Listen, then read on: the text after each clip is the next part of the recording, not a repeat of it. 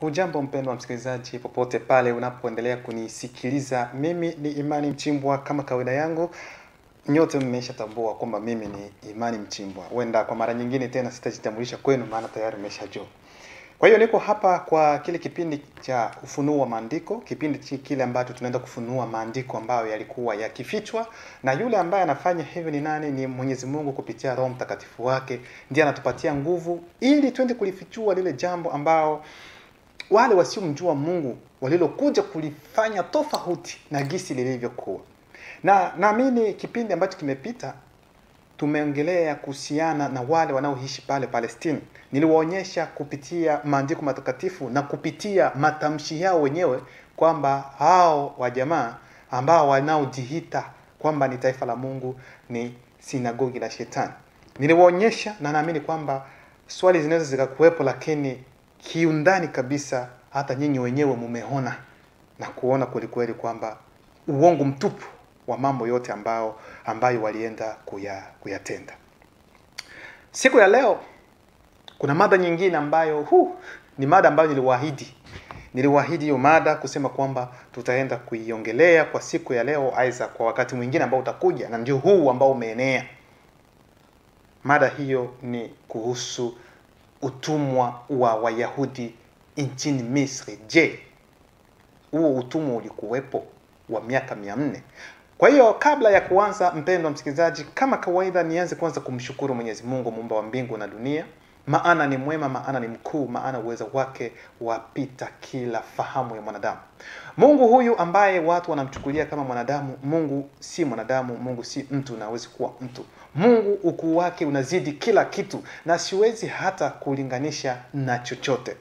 Namshukuru Mwenyezi Mungu maana ni mwema, kwa sababu katika kitabu cha Mezali ya 19:2 nasema kwamba si vema nafsi ya mtu ikose maarifa. Mpendwa, kila wakati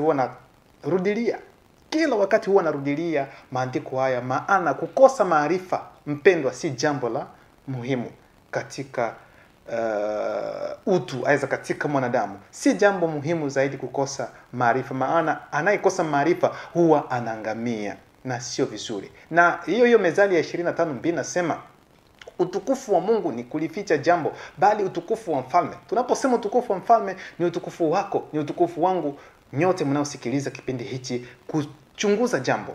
Kila wakati huwa naleta maandiko tofauti. Lakini ni muhimu kuyachunguza, maana utajuaje ikiwa ni uongo? Lakini kupitia kuchunguza na kuongozwa na Roho Mtakatifu utaenda kujua kweli ikiwa ni uongo aidha si uongo. Kwa hiyo mpendwa msikilizaji, naamini kwamba katika mafundisho haya ni mafundisho ambayo hayana uongo wowote ndani yake. Na pia Mungu huyo muweza wa yote anatuambia kupitia Roho Mtakatifu wake katika kitabu cha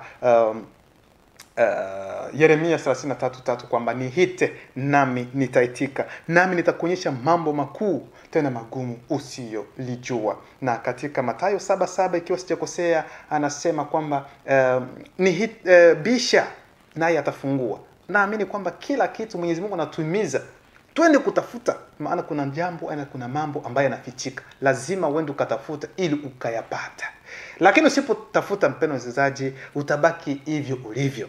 Maana wengine wanasema kwamba unajua yale tuliyofundishwa sisi ndio ukweli tu, hatuwezi tukakamata ukweli mwingine, asiwezi nikasikia mambo mengine. Sikiliza, unajua mtu ambaye anabadilisha mtu si mtu mwingine, bali ni Mungu mwenyewe ndiye anayeonyesha mtu njia ya kweli, aidha hii ni njia mbaya. Na unajua tatizo ya sisi wa Afrika zaidi sana ni kwamba wakati unapomwambia kitu ambacho hajui, huwa anasema ni uongo. Na cha pili ni matusi. Anaanza kukutusi, nenda kule wewe shetani, vingine mambo. Lakini onyesha sasa andiko lolote ambalo linapenda kupinga. Maana mtu kubisha aweza kusema kwamba hayo unayoyaongea kwamba si kweli, haijakuwa vibaya, ni vizuri. Bali sasa na wewe unatakiwa sasa kuonyesha katika maandiko kwamba ndugu zangu, huyu jamaa aidha imani anayoyaongea si kweli.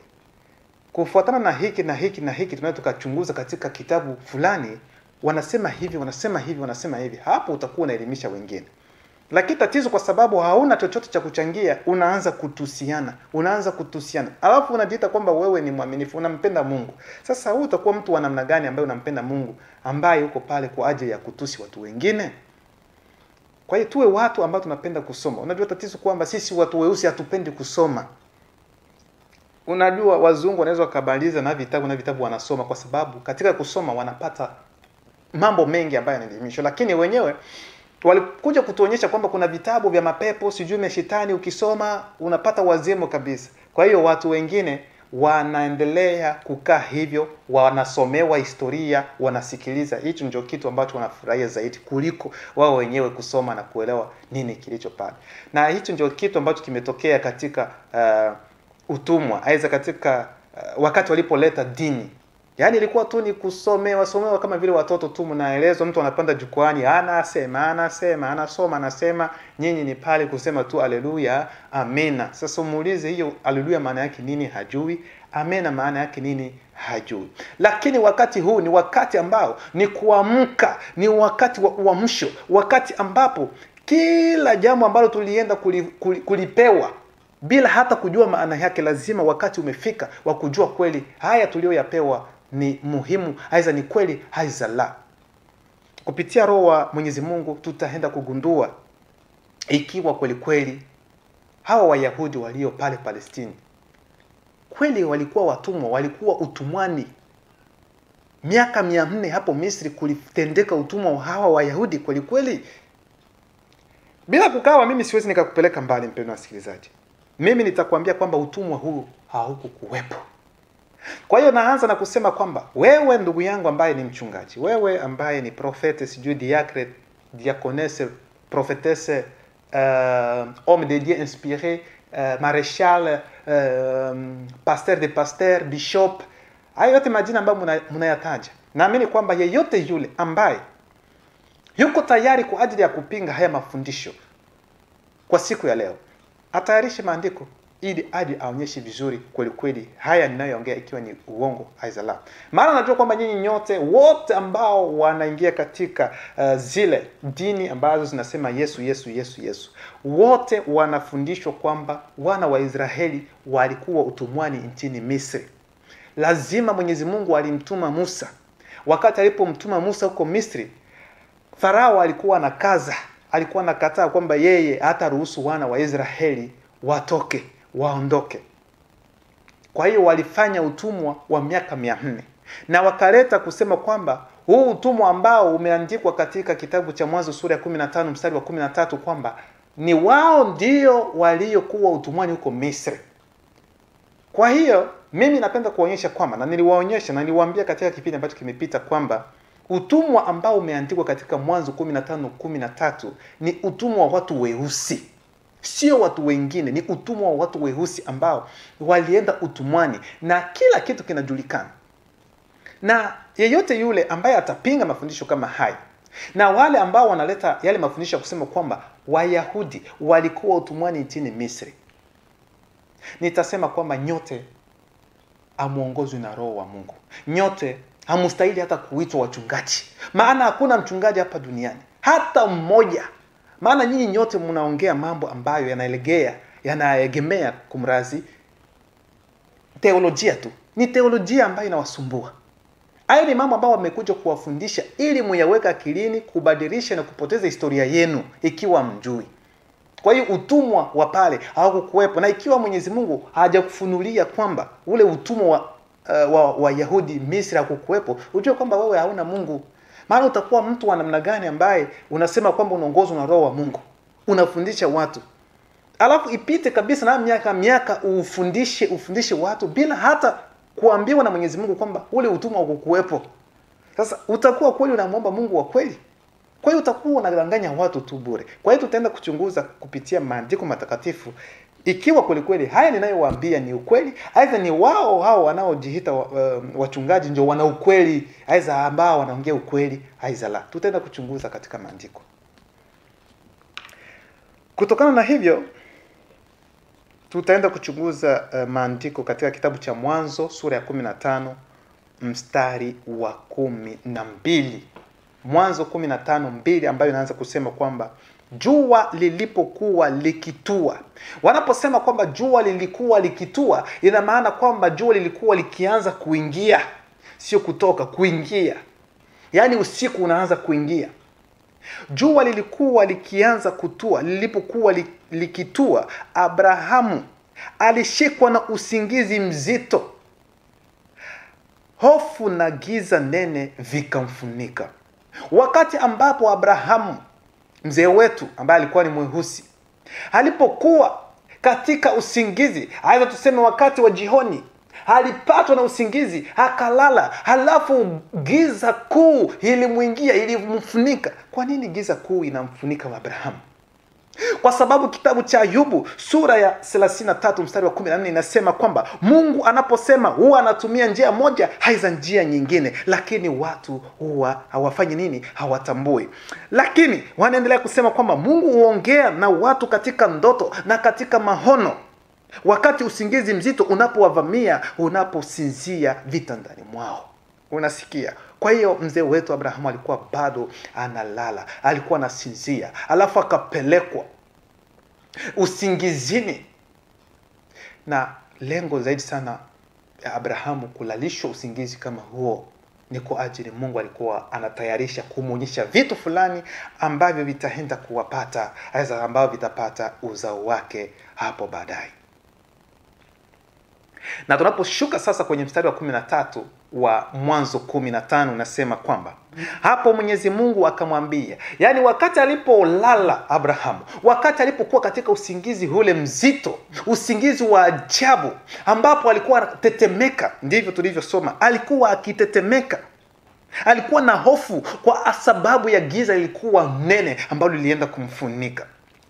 Na wakati alipolala hapo sasa Mwenyezi Mungu, ndipo tunasoma kwenye mstari wa 13 anasema, hapo Mwenyezi Mungu akamwambia Abrahamu, ujue hakika ya kwamba wazawa wako watakaa kama wageni katika nchi isiyo yao. Watakuwa watumwa na watateswa kwa muda wa miaka 400. Ndivyo maandiko yanavyosema. Wapendwa, hapa Mwenyezi Mungu anamuonyesha Abrahamu wakati alipokuwa katika maono, katika usingizi. Aliona maono, maana Mwenyezi Mungu huwa anaishi, anakaa, nikisema anaishi Mwenyezi Mungu ni kama vile namshusha. Mwenyezi Mungu huwa katika giza. Ndivyo anavyosema hata Zaburi ya 97 inaongea kitu kama hichi ambacho naongea hapa. Na utajiuliza kwa nini haya yote? Ili mtu aone kitu fulani ambacho kinamhusu, lazima aingie katika giza ili aende akaona vitu vya mwanga. Kwa hiyo ni vitu ambavyo hauwezi kaelewa muda huu, lakini mafundisho yatakuja wakati mwingine. Kwa hiyo Abrahamu alilala, akaanza kuona mambo ya ajabu. Aliona watoto wake, aidha uzao wake, ambao utaenda katika utumwa, watateswa. Ndivyo Mwenyezi Mungu amesema kwamba hakika lazima wataenda katika utumwa na watafanya miaka 400 utumwani, miaka 400 utumwani. Sasa wapendwa wasikilizaji, kama gisi nilivyowaambia, hata nilivyotanguliza katika kipindi ambacho kimepita, hakuna kitabu chochote kile ambacho kinaongelea kuhusu utumwa wa wana wa Israeli nchini Misri. Unaweza ukatafuta popote, hauwezi ukakiona hicho kitabu. Hakipo, hakikuagi. Hakuna, kwa sababu hii historia haijulikani. Unapoangalia historia zingine zote ambazo huwa hata karibu zote unaweza ukazipata kwenye vitabu vingine, historia zingine ambazo zimepita pita. Unapoangalia wakina Ozirisi, wakina Horusi, wakina Isisi, wakina Buddha, wanani, kila kitu ambacho kimetendeka kiliandikwa na kimo katika historia tu ya wana sayansi au wana historia wenyewe. Kila kitu kimeandikwa. Lakini unapochunguza, uangalie aiza omba kwanza kidogo kwamba munipe, aiza natafuta kitabu ambacho kinaonyesha kweli hawa Wayahudi walio pale Palestina walikuwepo utumwani hapo Misri wakafanya miaka 400, hautapata. Lakini historia iko wapi tu? Iko katika kitabu hicho cha Biblia peke yake. Sehemu zingine hauwezi ukaona. Lakini tunapoangalia weusi, ni nani atakayebisha kwamba weusi hawakuenda utumwani? Hakuna mtu ambaye anaweza kusema kwamba weusi hawakuenda utumwani, hapana. Kwa sababu inajulikana, historia zipo, mambo ambayo yametendeka yapo. Sasa kwa nini hawa jamaa wakuje kujipaka na kujikamata kwamba wenyewe ndio walikuwa huko Misri wakati hawajawahi kuwa hata watumwa? Sasa Kwa nini wanachukua hiyo historia ya watu weusi? Tutafika huko. Kitabu cha Mwanzo sura ya 37 mstari wa 2 nasema hivi. Mwanzo 37 mstari wa 2 nasema, hizi ndizo habari za ukoo wa Yakobo. Yusufu akiwa kijana wa umri wa miaka 17 alikuwa akichunga kondoo na mbuzi pamoja na ndugu zake. Unaweza kaendelea. Wapendwa, hapa wanaanza kuongelea kuhusiana na historia ya Yusufu na ndugu zake. Yusufu alikuwa mtu ambaye akiota ndoto, alikuwa mtoto wa 11 kwa wale wa vijana, ni mtoto wa 12 kwa sababu hata Dina pia alikuwa mtoto wa 13 wa Yakobo ambaye alikuwa msichana. Yusufu alikuwa akiota ndoto za kuonyesha kwamba kesho kutwa za miaka ambayo itakuja yeye atakuwa mkuu na wenzake hizo wakubwa zake wataenda kumuinamia. Hayo mambo yalitendeka kwa muda wa kutosha zaidi. Wakati anapopata ndoto kama hizo, anaenda kumueleza Yakobo baba yake na ndugu zake. Sasa ndugu zake walikamata visirani na kuona kwamba Yakobo kila mwaka alikuwa akimshonea nguo, akimshonea koti nzuri kila mwaka. Kwa hiyo alikuwa mtoto ambaye alikuwa anapendeza, wenzake chuki kaingia. Na hilo lote amelitenda Yakobo alikuwa akilitenda kwa sababu Yusufu alitoka kwa mke wake ambaye alikuwa akipenda, ambaye ni Rakeli. Rakeli. La kutokana na hilo, mpendwa msikilizaji, ndugu zake walimchukia. Historia mnaijua. Wakamuuza kwa Waismaili hadi Waismaili wakaenda kumuuza huko Misri. Ndivyo historia. Sasa wakati alipokuwa, wanasema kwa hizi ndizo habari za ukoo wa Yakobo. Yusufu akiwa kijana wa umri wa miaka 17 alikuwa akichunga kondoo na mbuzi pamoja na ndugu zake. Na unaposhuka kwenye Mwanzo 37 mstari wa 28 inasema, wafanyabiashara wa Midiani walipofika mahali hapo, hao ndugu wakamtoa Yusufu katika shimo, wakamuuza kwa Waismaili kwa bei ya vipande 20 vya fedha, nao wakamchukua Yusufu hadi Misri, kama jinsi nilivyokuambia. Wakati walipomtoa Yusufu katika shimo, aidha ndani ya shimo ambao walikuwa wamemuweka ndani, walimpeleka Yusufu hadi Misri. Wale ambao waliomnunua walimpeleka hadi Misri. Na wakati alipofika Misri, sio kwamba alianza moja kwa moja utumwa, hapana. Tunaanza kwa mujibu wa Biblia, aidha kwa mujibu wa hao wanaosema kwamba walikuwa utumwani. Wakati Yusufu alipofika huko Misri, utumwa haukuanza moja kwa moja kwake, sivyo hivyo kwa mujibu wa maandiko. Na kwa sababu ya utumwa haukuanza hivyo, naweza kukidhibitisha au kuanza wakati wa Yusufu, naweza kukudhibitisha na maandiko katika kitabu cha Matendo ya Mitume sura yake ya 7 mstari wa 9 hadi 10, ambayo inasema, wale wazee wakimwonea wivu Yusufu wakamuuza aende Misri. Mungu akawa pamoja naye, akawa pamoja na Yusufu, akamtoa katika dhiki zake zote. Kumtoa katika dhiki zake zote, akampa fadhili na hekima mbele ya Farao, mfalme wa Misri.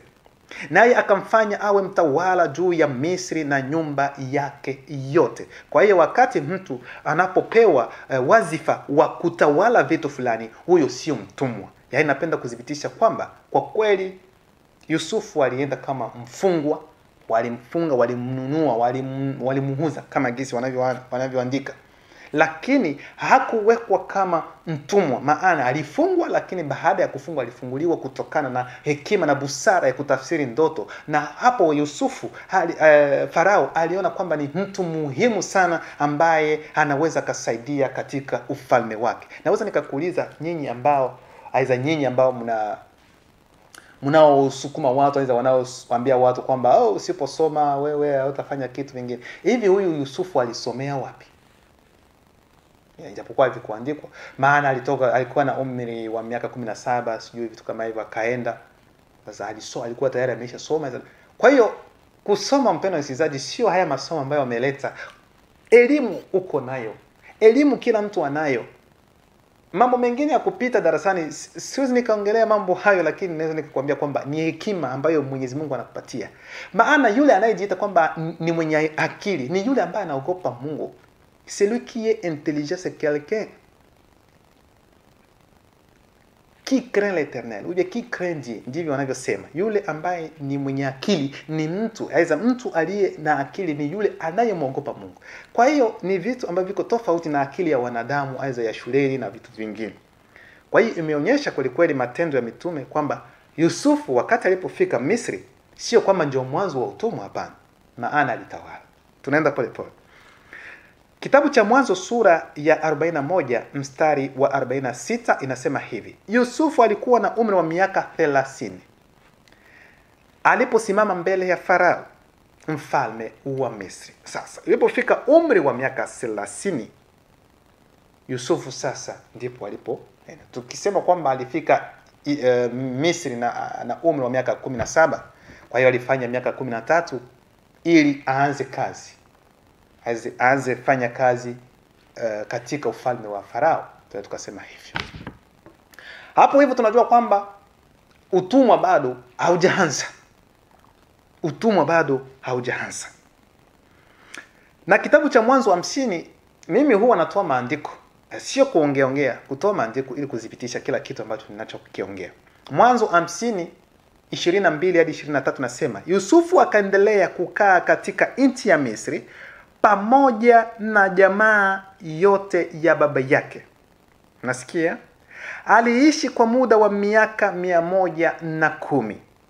Yusufu alijaliwa kuwaona watoto na wajukuu wa mwanawe Efrahimu, na pia kuwapokea kama wanawe watoto wa Makiri mwana wa Manase.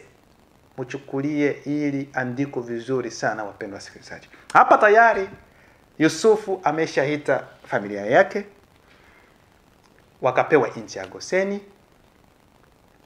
Na hapa wanatuambia miaka ambayo ametenda, aidha amefanya Yusufu 110.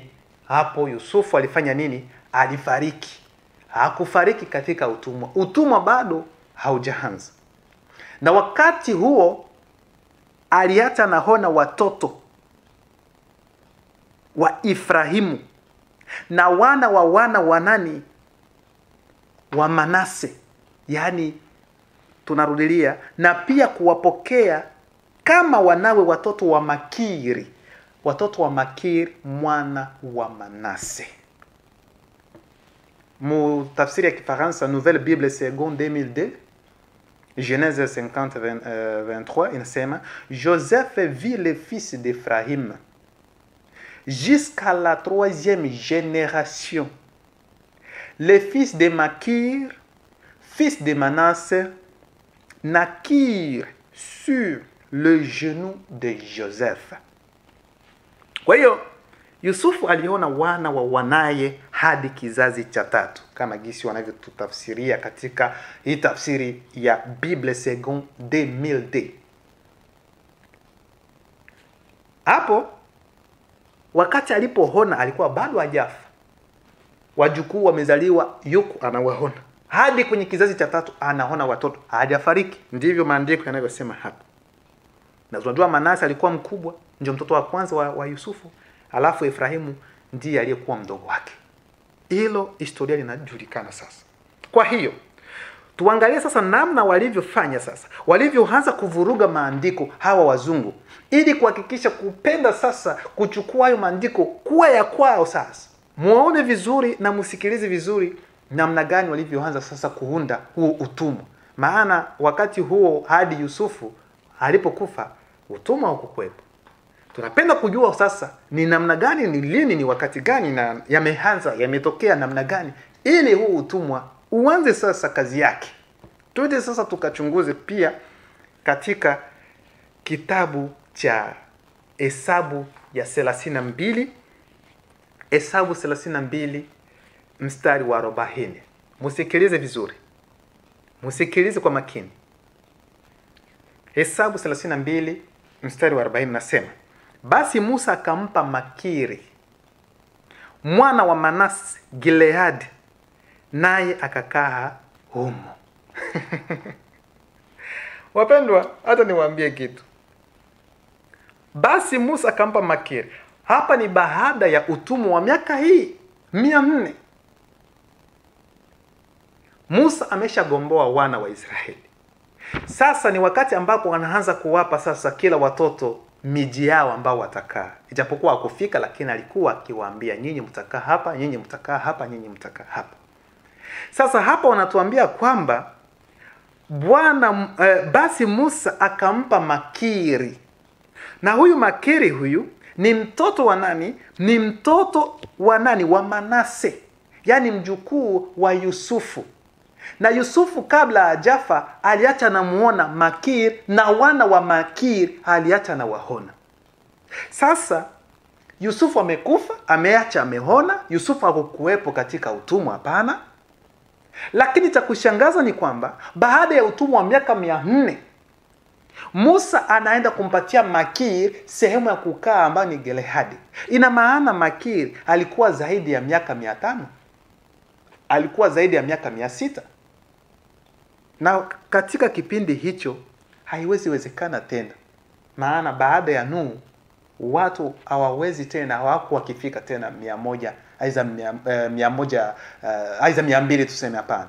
Kwa wale ambao walikuwa wakitembea vizuri na Mungu wangelikuwa wakifika hata 120, 170, aiza 80 inaweza. Lakini 200 aiza wakati huo tena haukukuwepo. Mnaanza kuona kwanza kidogo uwizi ambao umeshaanza kufanyika. Maana Yusufu amemuona Makiri mwanae, akaona na wana wa Makiri, ameacha amewahona. Utumwa bado haujaanza. Sasa utumwa umeanza, umefanyika miaka 400 kama kisa wanasema umemalizika. Musa amewakomboa. Musa anaenda kumpatia tena Makiri, anaonekana bado angali mzima. Huyu Makiri alikuwa na umri wa miaka mingapi sasa? Maana wakati Yusufu alipomwacha ameona wana wa wanaye, yani wana wa Makiri. Kwa hiyo Makiri alikuwa tayari mtu mzima ili kuwa na mjukuu Yusufu. Sasa imekuwaje tena hadi imefika muda huo Musa tena akaenda kumpatia Makiri Gileadi kwamba waende wakaishi? Sasa hiyo ndio swali ambalo nawaambia. Makiri alikuwa na umri wa miaka mingapi? Mnaona? Kwa hiyo hapo ndio wizi ambao ulianza. Huo ndio wizi ambao walifanya. Pamoja na hiyo hatutaenda mbali zaidi sana. Kwa hiyo hayo yote ambayo nilianza kuyaongea kuanzia mwanzo hadi muda huu ulikuwa ni utangulizi. Sasa tunaingia katika chakula kigumu. Kwa hiyo iweni makini, muwe tayari kupokea chakula hiki ambacho kitaenda kuwafungua wengi kati yenu wapendwa ambao mnaendelea kusikiliza na kuona namna gani Mungu anaendelea kutenda na kufunua maandiko ambayo yamekuwa yamefichwa, ambayo yamefichuliwa sasa kwa muda wake, ambao kwa ajili ya kupenda kuamsha ndugu zangu, kwa ajili ya kupenda kuamsha, kuleta tena ule wanasema nini, kuleta ile roho ya wazee wetu wa zamani, wale manabii wa zamani, kwa sababu katika Biblia yote manabii wote walikuwa weusi. Kwa hiyo lazima Mwenyezi Mungu atoe tena, alete yani watoto wa muda huu, yani sisi na wazee wetu kwa muda huu tuchukue tena sasa, tuwe tunachukua sasa zile roho za wazee wetu, yani turudie. Huu ndio muda, na ndio maana mafundisho yanakuwa tofauti na mafundisho ambayo huwa mnayapata huko mnakoita kanisani.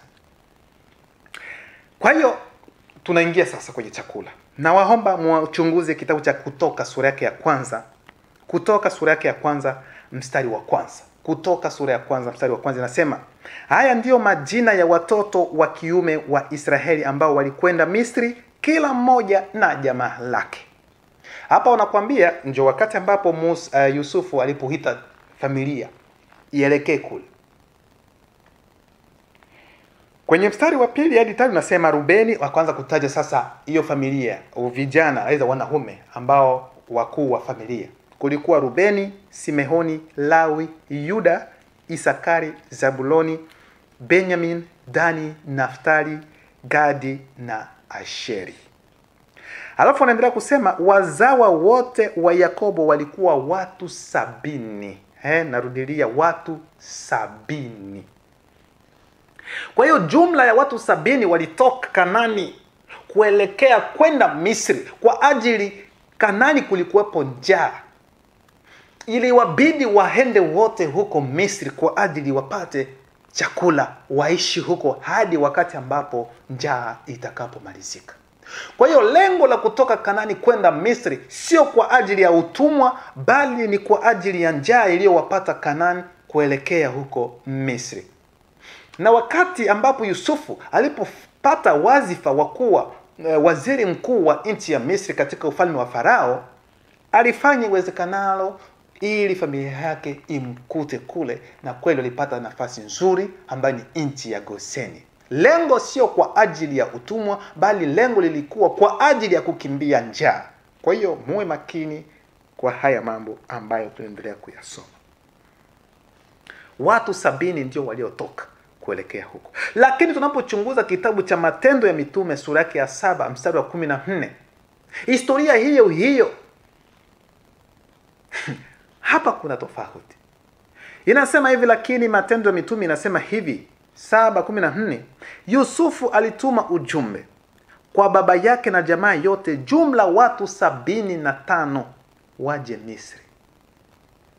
Wakati Kutoka 1:2-5 natuambia kwamba kulikuwa watu 70 ndio walioenda, bali Matendo ya Mitume sura yake ya 7 mstari wa 14 natuambia hapana, sio watu 70, ni watu 75. Sasa hao watano walitokea wapi?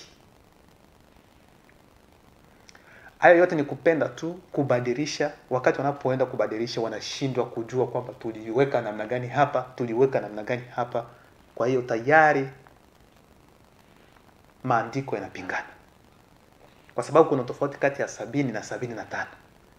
Kwa hiyo tunatakiwa kujua hao watano wengine walikuwa wakina nani na wametokea wapi. Maana kitabu cha Kutoka kimetuambia ni watu 70. Matendo inasema hapana, sio 70, ni 75. Tukubali nani? Kwa hiyo mwe makini. Sasa kitabu hicho cha Kutoka sura yake ya 1 mstari wa 6 nasema, baadaye Yusufu alifariki. Msikilize vizuri. Baadaye Yusufu alifariki, hali kadhalika ndugu zake na kizazi kile chote. Hapa wanasema watu hawa watatu, aidha kundi tatu. Walisema kwanza Yusufu alifariki, ni mtu wa kwanza. Ndugu zake zote, aidha ndugu zake wote, sinjo wale wa kina Rubeni, wa Simeoni, wa Yuda na wa Sakari, wa Dani na wengine Naftali, wote. Kadhalika na kizazi kile kizazi chote. Kizazi ni nini? Kizazi ni familia, ni watoto, ni wajukuu wote, yani ni kizazi, yani ni watu wote ambao walikuwa katika kile kipindi cha Yusufu, wote walifariki.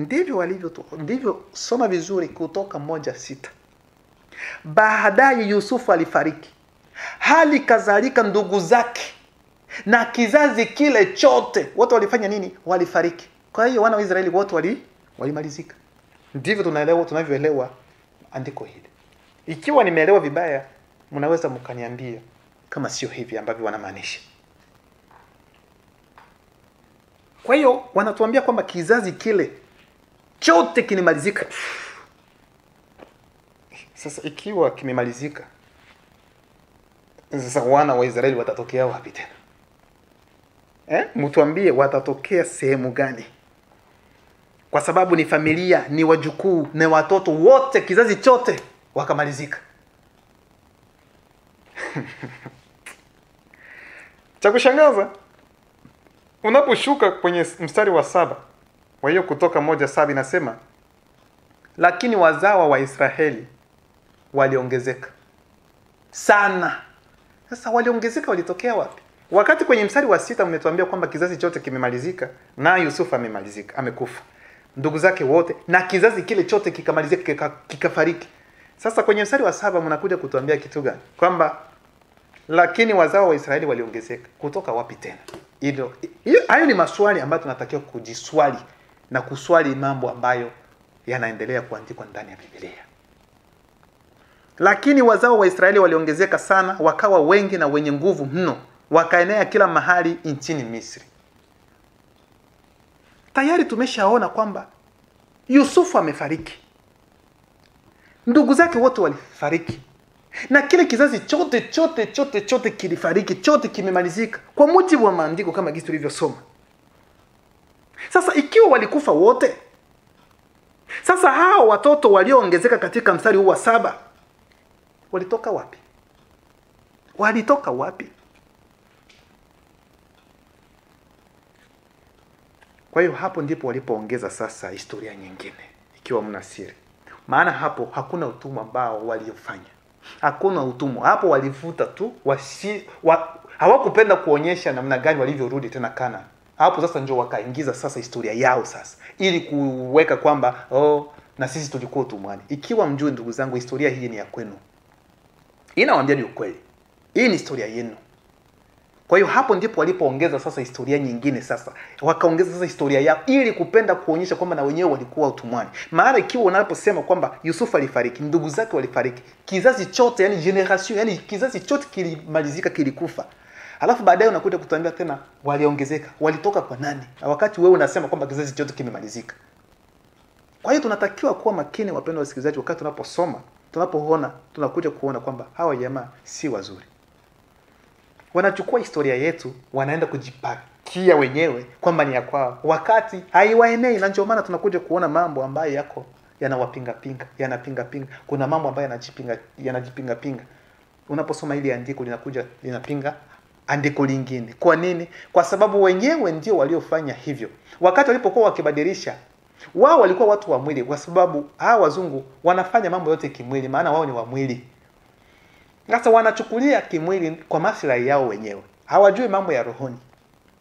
Unaona? Hawajui mambo ya kiroho. Kwa hiyo wanafanya mambo kama hayo, hata tufanye hivi tuongeze kwa ajili ya maslahi yetu. Lakini tunapoambia wengine ndugu zetu kwamba hii historia ya wana wa Israeli kuwa utumwani huko Misri haikukuwepo, ni mambo ambao wamebunibuni kwa ajili ya kuchukua ule ufunuo aidha yale maandiko ya Mwanzo 15:13 kwamba ni yao, kutoa ile picha kusema kwamba mweusi, kwa sababu kuna weusi wengine hawajui namna gani utumwa ulivyopita. Wanasikia, hawana hata muda wa kupenda hata kusoma. Lakini wanaposema hivyo, achana nayo, imepita, inaweza kaleta tu chuki na vingine. Sio hivyo, unatakiwa kujua historia yako. Sio vibaya kujua historia yako. Sio vema nafsi ya mtu ikose maarifa. Unapaswa kuchunguza, unapaswa tafuta na utaona, bisha na utafunguliwa. Ndivyo wanavyosema. Kwa hiyo sasa utajua namna gani, utapata namna gani. Kwa hiyo hapa tayari inakuja kutuonyesha kwamba lazima baada ya kifo cha Yusufu, watu tuseme kizazi kile, wale ambao walibaki walirudi Kanaani baada ya njaa, walirudi Kanaani. Lakini hii resiti wameisha ingiza nyingine. Ikiwa mnapotuambia kwamba kizazi chote kimemalizika, hatuwezi tukaongelea tena, kwa sababu kutoka historia ya wana wa Israeli isingekuwepo tena. Maana wanatuambia kwamba kizazi chote kimemalizika wakati huo. N'importe quoi. Ndio napenda sikizaji. Kwa hiyo hapo ndipo walipoongeza mambo mengine, kwa sababu hadi muda huo ambapo alifariki Yusufu, wana wa Israeli wasingeliwekwa hata utumwani kwa mujibu wa maandiko na kwa mujibu wa ukweli ambao unatoka katika Afrika ya watu weusi. Ndivyo ilivyo. Na kitabu cha Kutoka hiyo moja tunashuka kwenye mstari wa 8 nasema, basi akatokea mfalme mwingine huko Misri ambaye hakumjua Yusufu. Na simama kwanza hapa, sisi wote tuko na akili.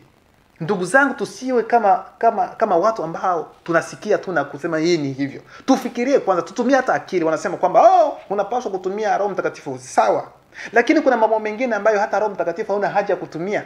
Kwa ajili unapoambiwa kitu lazima unaelewa. Kuna kingine unaelewa tu hata Roho Mtakatifu bila hata kukuambia kitu. Wakati wewe unapojua kwamba huyu Yusufu ce n'était pas n'importe qui, sio mtu wa kawaida. Alikuwa nani?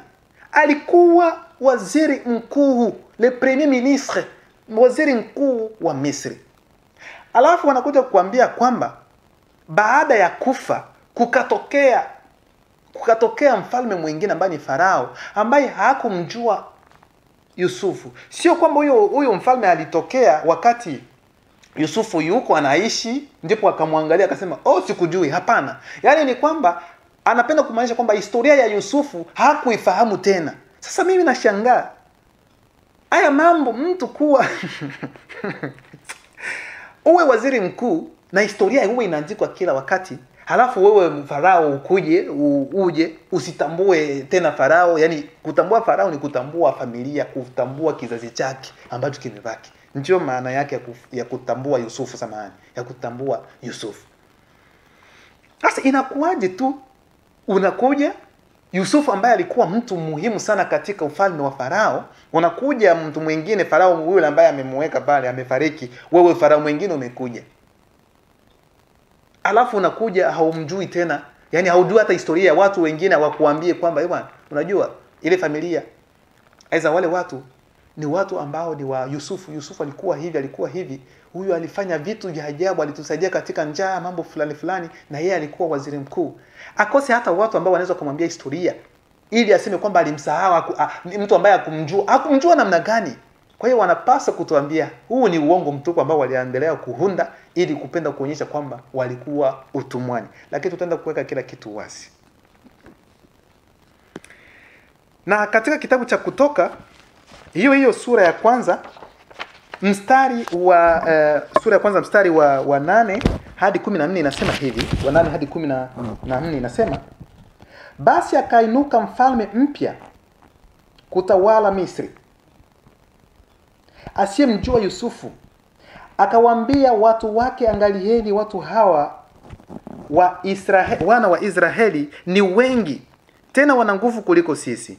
Mstari wa 10, haya na tuwatendee kwa akili, wasiji wakaongezeka tena ikitokea vita, wao nao wasiji wakashikamana na adui zetu na kupigana nasi na kutoka katika nchi hii. Mstari wa 11, basi wakaweka wasimamizi juu yao wawatese kwa mizigo yao, nao wakamjengea Farao miji ya kuwekea akiba, Pitomu na Ramesese.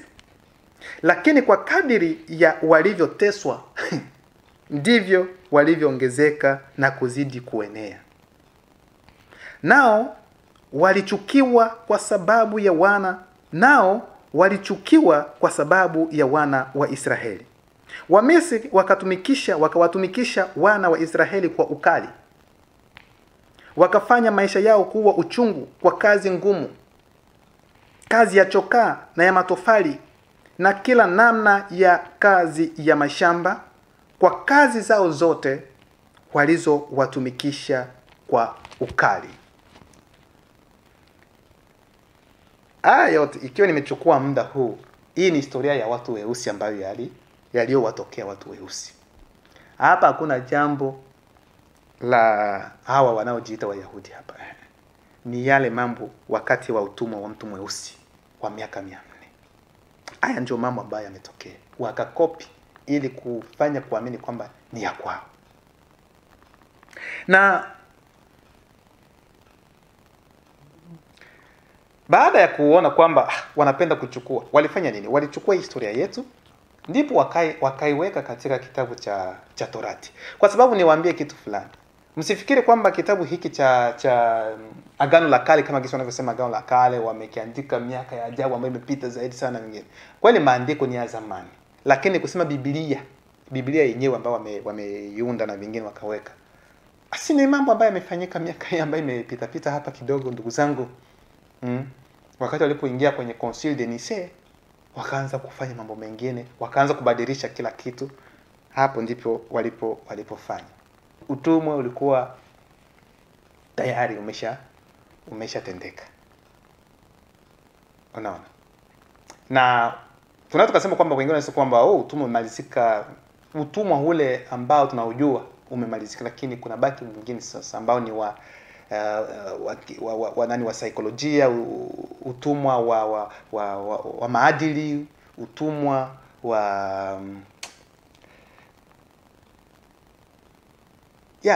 utumwa ambao ni wa kisaikolojia pia. Huu ni utumwa ambao bado ungali. Na ndio maana utakuta sisi weusi tungali, lakini unajua tofauti ni kwamba hapo awali wazungu walikuwa mbele alafu sisi weusi tunakuja nyuma, yani ule utumwa ambao wenyewe wanatubeba, wanafanya vyote. Lakini baada ya kusema kwamba wao tumemaliza utumwa, walifanya tu tofauti, walibadilisha. Yani wakaweka mweusi mbele, wao wako nyuma. Na ndio maana hata hawa mnaowaita maraisi wako ni vibaraka. Yani wao wako mbele, lakini wazungu ndio wako nyuma. Ndio wanaowabeba, fanyeni hivi, fanyeni hivi. Wakati mnapoangalia sema, ni mtoto wetu. Kwa hiyo okay, ni mtoto wetu, lakini nyuma ni wenyewe ndio wanaofanya kila kitu. Kwa hiyo utumwa huo unabaki upo. Ila kila kitu kina muda wake, mpendwa msikilizaji. Na kutoka hiyo sura yake ya kwanza hiyo mstari wa 15 sasa tunashuka hadi 19. Napenda kusoma mpendo ili upate kuelewa vizuri. 15 hadi 19 nasema hivi: kisha mfalme wa Misri akasema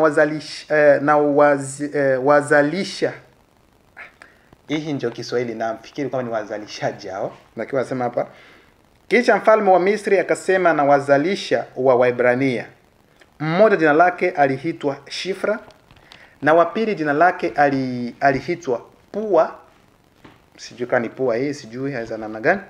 Akasema, wakati mwazalishapo wanawake wa Kiebrania na kuwaona katika kuzaa, ikiwa ni mtoto mwanamume basi muweni, bali ikiwa ni mtoto mwanamke na aishi.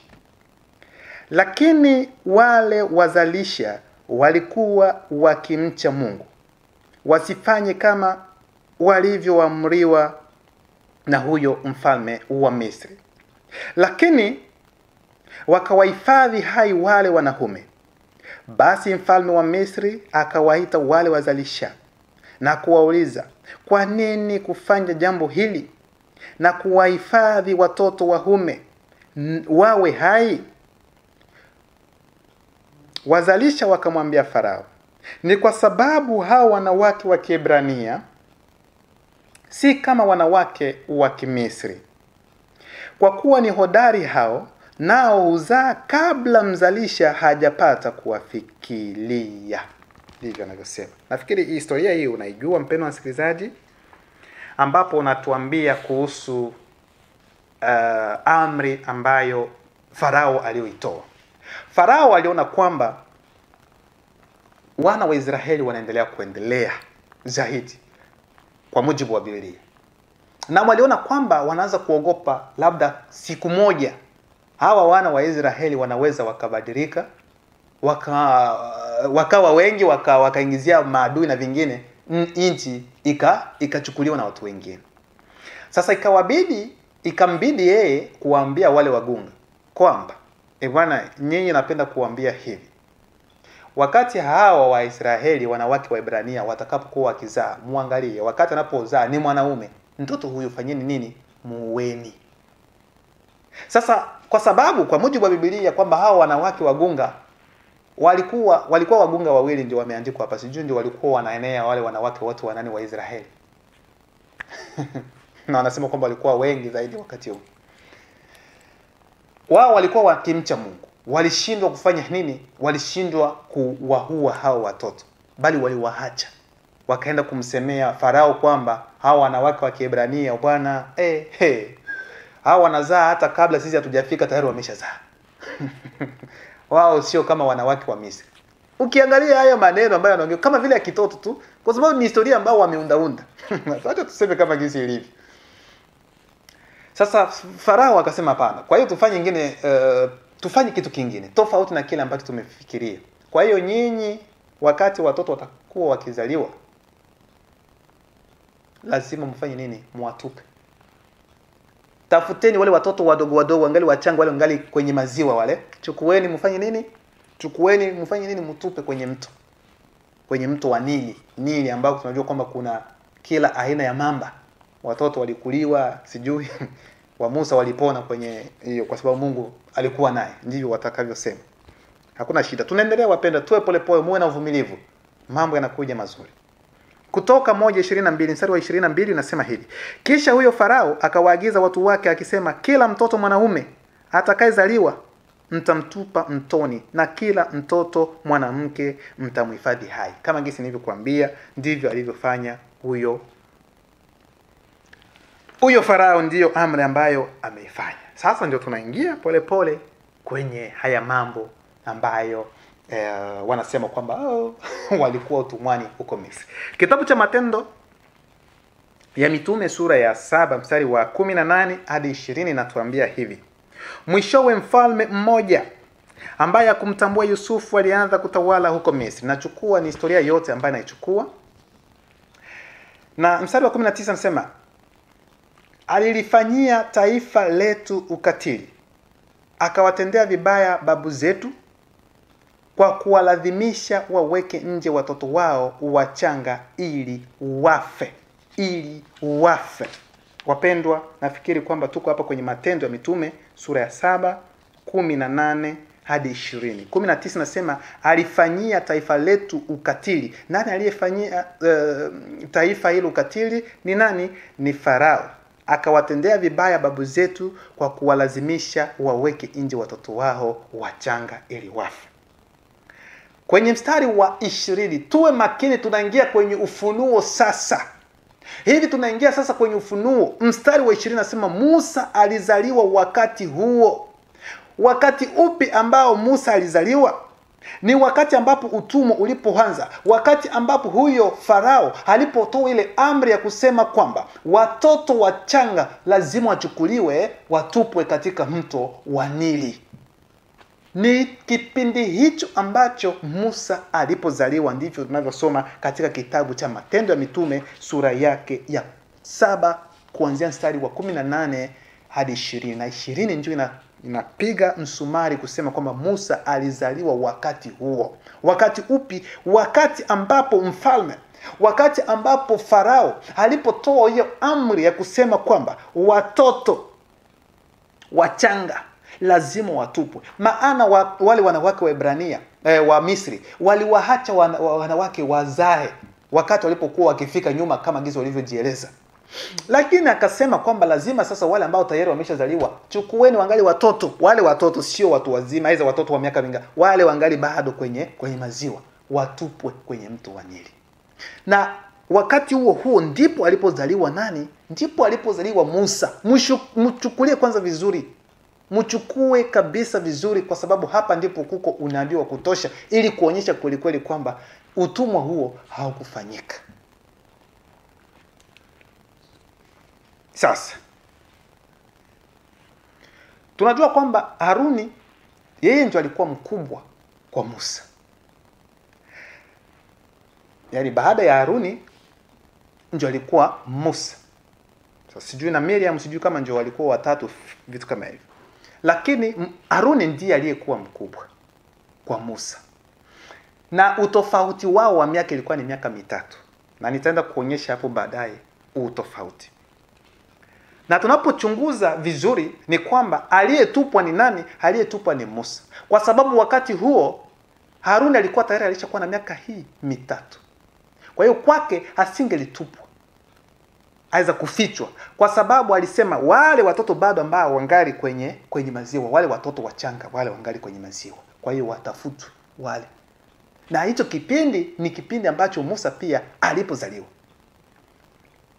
Na ndio maana yeye Musa walimficha kwanza miezi 3. Alafu wakaenda kufanya nini? Wakaenda kumtupa. Kwa hiyo Musa siwezi nikasema kwamba ni ile siku ambayo Farao aliposema kwamba watoto watupwe, ile siku na ile siku ndio akazaliwa. Hapana. Inaweza kuwa labda baada hata ya mwezi au miezi 2-3, lakini haiwezi kuwa baada ya miaka 500 miangapi. Hapana. Ilikuwa ni mwanzo kabisa wa nani?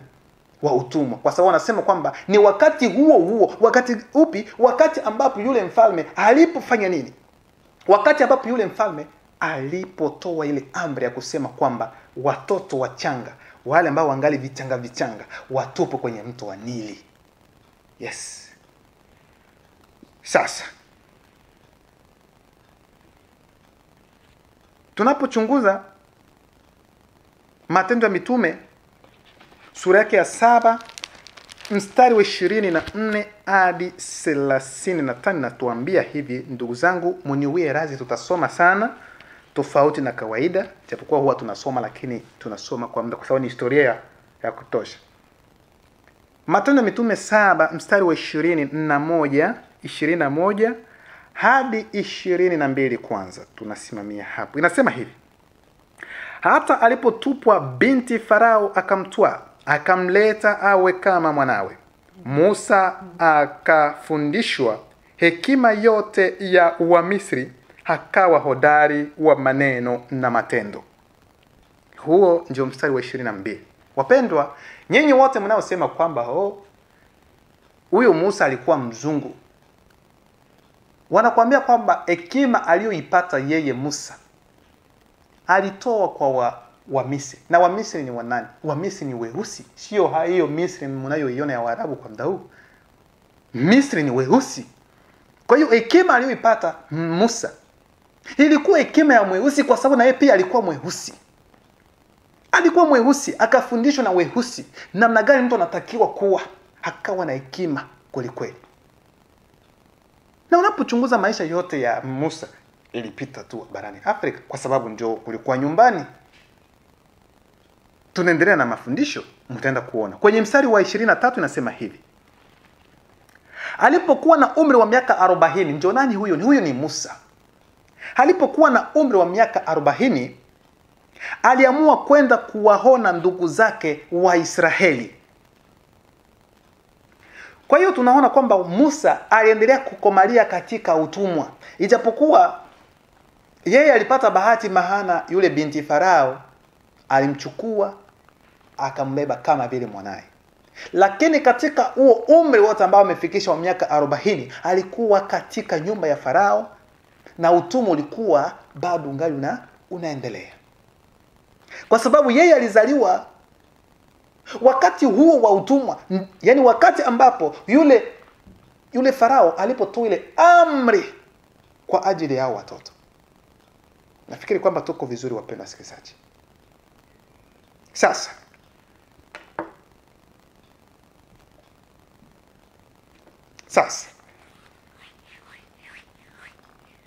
wanasema kwamba alipofikisha umri wa miaka 40, akaenda sasa kujitambulisha kwanza kwa ndugu zake, ili aende kueleza, sijui aliwaambia kitu gani, ni mimi ni nani hizo vingine sijui. Alienda kujitambulisha kwa ndugu zake wa Israeli. Kwa hiyo tunakuja kuona kwamba hiyo miaka 40 alitumika kabisa, bado yuko tu kwenye utumwa, kwa sababu ilikuwa ni mwanzo wa utumwa kwa mujibu wa maandiko. Na tunapochunguza kitabu hicho cha Matendo ya Mitume 7:24 hadi 35 natuambia hivi. 24 inasema, akamuona mmoja akidhulumiwa. Alimuona nani ambaye anadhulumiwa? Mmoja kati ya ndugu zake wa Israeli. Akamtetea, akamlipia kisasi yule aliyekuwa akionewa, akampiga huyo Misri. Alidhani kwamba ndugu zake watafahamu ya kuwa Mungu anawapa wokovu kwa mkono wake, lakini hawakufahamu. 26, siku ya pili yake akawatokea walipokuwa wakishindana. Akataka kuwapatanisha akisema, enyi bwana zangu, ninyi ni ndugu, mbona mnadhulumiana? Lakini yeye aliyedhulumu mwenziwe akamsukumia mbali akisema, ni nani aliyekuweka wewe kuwa mkuu na mwamuzi juu yetu? Mstari wa 28, je, wataka kuniua mimi kama ulivyomuua yule Misri jana? Musa akakimbia kwa neno hilo, akakaa hali ya ugeni katika nchi ya Midiani. Nasimama kwanza hapa. Wakati alipoona kwamba jambo limejulikana, hilo jambo limejulikana kwa nani? Jambo limejulikana kwa Farao, kwa sababu yeye ndiye aliyekuwa mfalme. Akakimbilia Midiani. Na huko Midiani ni wapi? Ni barani Afrika, ni chini ya Misri. Ni ile ambayo ambapo kulikuwa yule kuhani ambaye alikuwa akiitwa Yetro, ambaye alikuwa baba yake mkwe wapo baadaye. Kwa hiyo alikimbilia wapi? Midiani. Hiyo Midiani iko barani Afrika. Na kwenye kuna ramani kadhaa sijazipata ndani, nikizipata labda utafanya kipindi kingine ili kuwaonyesha zaidi sana inchi na majina yako awali, gisi kuonyesha kila kitu ambacho kilikuwa kwenye hiyo ramani ya Afrika. Kwa sababu unapopewa ramani muda huu ya Afrika ya sijui ya karne ya